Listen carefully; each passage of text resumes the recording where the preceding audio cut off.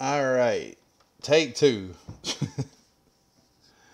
I didn't really get a lot of the points. I've recorded. This will be my second time recording this. I didn't get to make a lot of the points I wanted to make in my last video, primarily because I got off tangents on other things and didn't make them.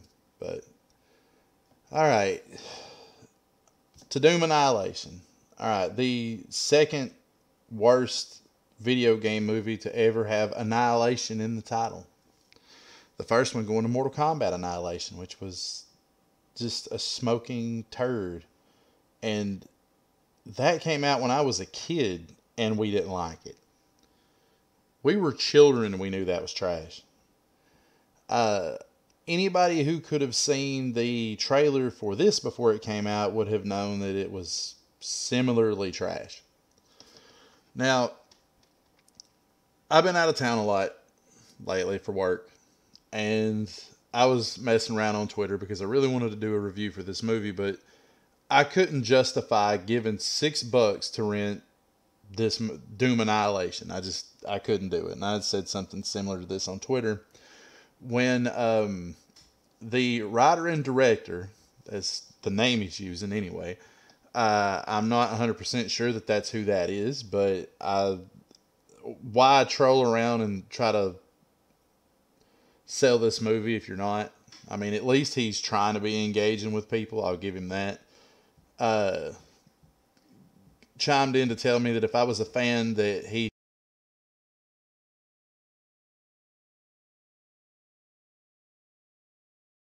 and that it was totally worth $6. It wasn't. I used my Google survey money to rent this while I was just hanging out in Florida during the week this week. And I toward the end of the movie, I fell asleep. I had to get up and rewatch the last 20-30 minutes of the movie when I woke up. It's not very, it wasn't holding my interest like I was hoping it would, primarily because it was disappointing the hell out of me. But we'll get to that. Now, it is my belief, before I get started with this, that it is not hard to make a good Doom movie. It's not. Anybody with a decent budget and an understanding of these games can make a decent Doom movie. But the things that you need, it seems like they want to fight you about putting it in there. The first thing you need is Doom Guy, Doom Slayer, whatever you want to call him. He's had like 50 million names. We'll just, for the purposes of exposition, we'll call him the Doom Slayer. You need the Doom Slayer. You have to have that. And it has to be the Doom Slayer from the game. You don't need to gender swap it. It doesn't need that. Now, it's not to say you can't have a badass female character in the movie. I don't have a problem with that. I grew up watching Alien, okay? Ellen Ripley was the shit. So, before anybody wants to get started in the comments with misogyny, no, not at all. Okay? But this is what you need. You need the Doomslayer. Secondly, and this is something this movie didn't really stick with, you need, at the very least, 5 monsters from the game. At least 5. And this is talking about a game that has a large bestiary, okay? You've got zombies, imps, mancubus, cyber demon, pain elemental, cadco demon. You've got a wide array of things that you can use. And if you've only got an hour and a half, 2 hours to tell this story, you only need 5 monsters. And the main thing that they need to be wading through is zombies. I mean, this movie writes itself if you take the source material. Honestly, I would use mostly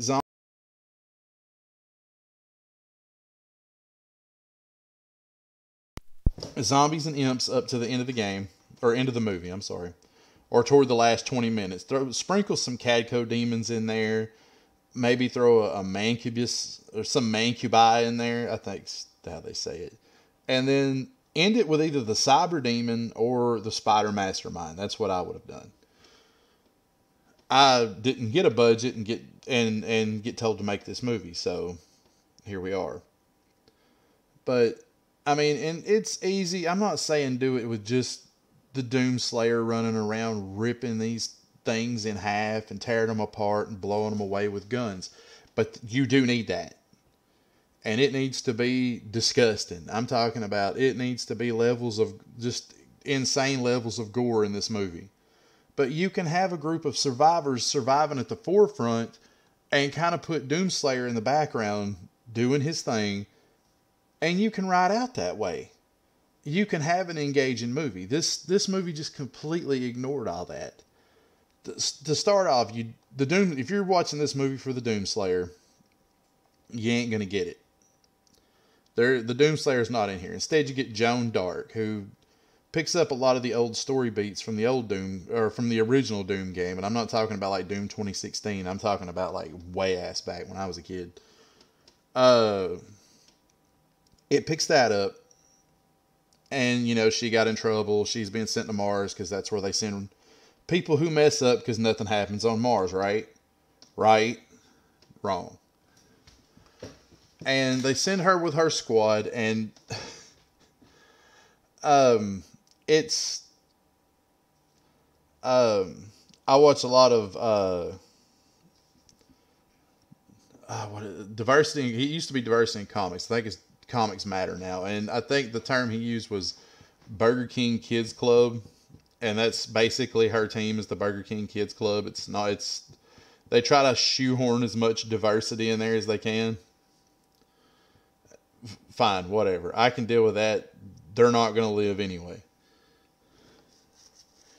Some of the best horror movies are horror movies where you just sit there and you can't wait for some of those people to get slaughtered. And they had that going. Now, like, nobody on Joan's team likes her because of them all getting sent to Mars. And they had sent Joan's love interest, who is like the most weak beta male they could find to cast in this role, up there with them, and she spends like 30% of the movie ignoring his ass. They get there, all hell breaks loose. They use Bertruger from Doom 3, and he's more or less like not really he's like the secondary antagonist, we'll say. He's the one that's kind of leading everything. Spoilers. If you hadn't figured it out by now, I'm probably going to put it in the title, but spoilers. He's the one letting the demons out. The demons are running around basically eating people. It's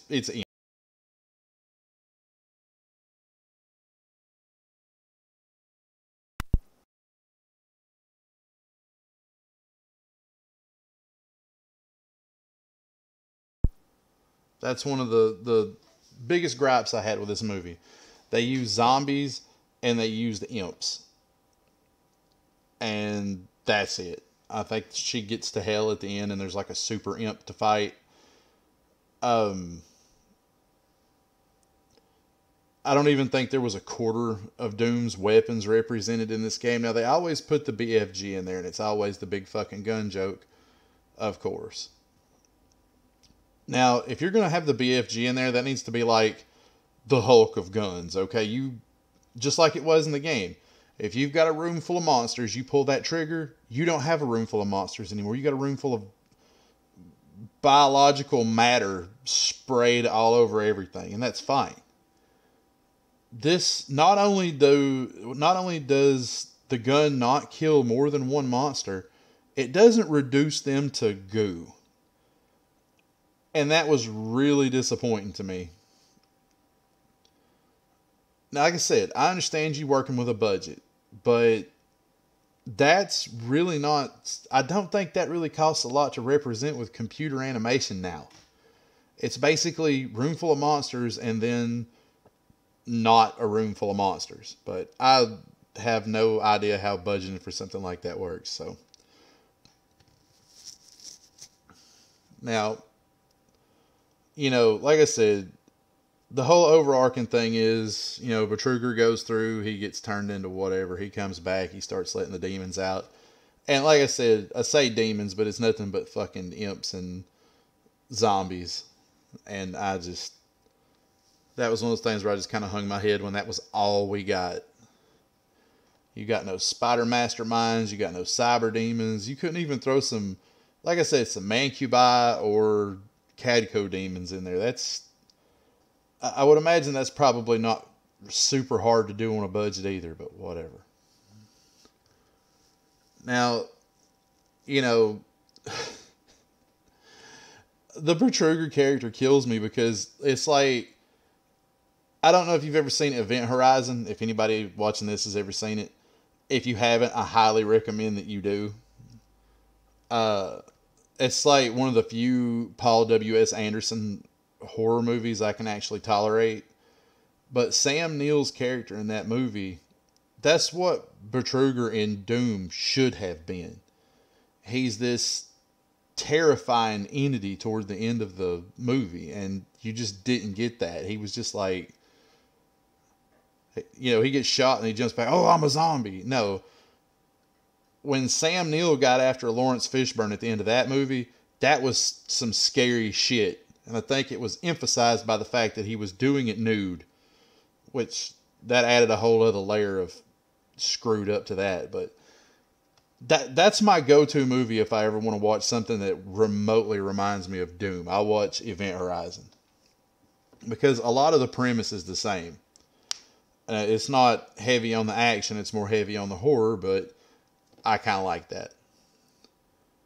Now, the whole setup for this movie is, like I said, they're trying to play on the goodwill that Doom 2016 created, and they completely squander it. I should have known, or I did know where this was going when Bethesda disowned it after the first trailer dropped. But, I was hopeful. I saw the trailer and I knew it was going to be garbage, but there was a lot of misleading information that was leaking as the movie was releasing. And it led me to believe that there was more going on with it than there actually was. And I was highly disappointed. So I think that's about all I'm going to say related to this movie.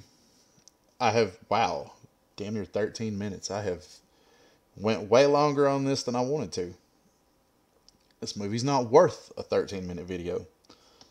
But I appreciate you guys for watching. If you watched it and you enjoyed it, good for you. If you've got an opposing viewpoint, stick it in the comments. I'll be more than happy to talk to you about it. As far as any of the rest of it goes, like I said, I cannot recommend this movie. Do not spend your money on this movie. It is a waste of time. It's just more Hollywood garbage where characters you love have either been gender swapped or wrote out altogether. But thanks for hanging out. I'm going to try to get back to pumping more movies out during the week. Or not more movies, more reviews out during the week. Along with some other stuff. But thanks for hanging out with me. And I will catch you next time.